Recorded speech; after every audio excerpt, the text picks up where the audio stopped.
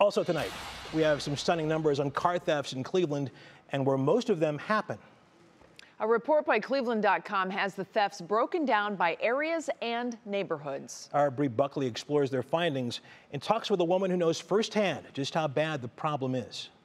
Hopefully I never go through that again.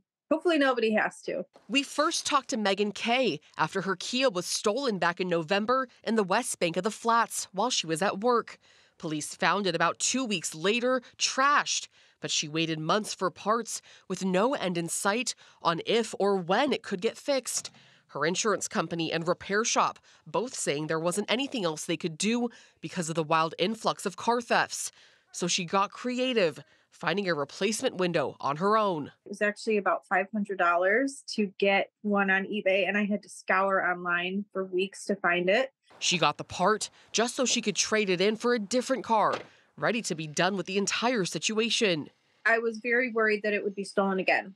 And having kids and stuff, I was just worried that we were going to go grocery shopping or something and come out and the car would be gone. Car thefts in Cleveland have doubled so far this year compared to the same time frame last year, according to data from the Cuyahoga County Prosecutor's Office. Cleveland.com crime reporter John Tucker digging into the issue. The last 6 months, we had 3,000 car thefts, give or take, in Cleveland. And that's 500 every month. That's like 16 or 17 a day. According to Tucker's report, from January to June this year, 2,937 cars were stolen.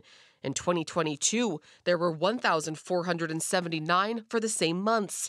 This Cleveland.com map showing downtown and Old Brooklyn as the top hotspots.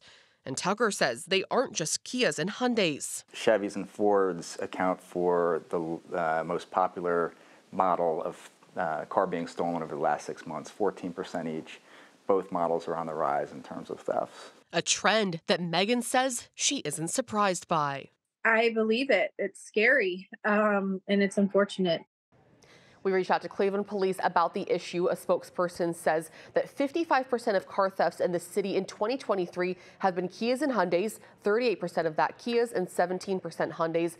The city is also encouraging people to not leave running vehicles unattended. Always lock your doors, use tracing tags to help locate your car, call 911 immediately, and sign up for the city's camera sharing program. Russ? Okay, Bree Buckley in the newsroom. Thank you. Of course.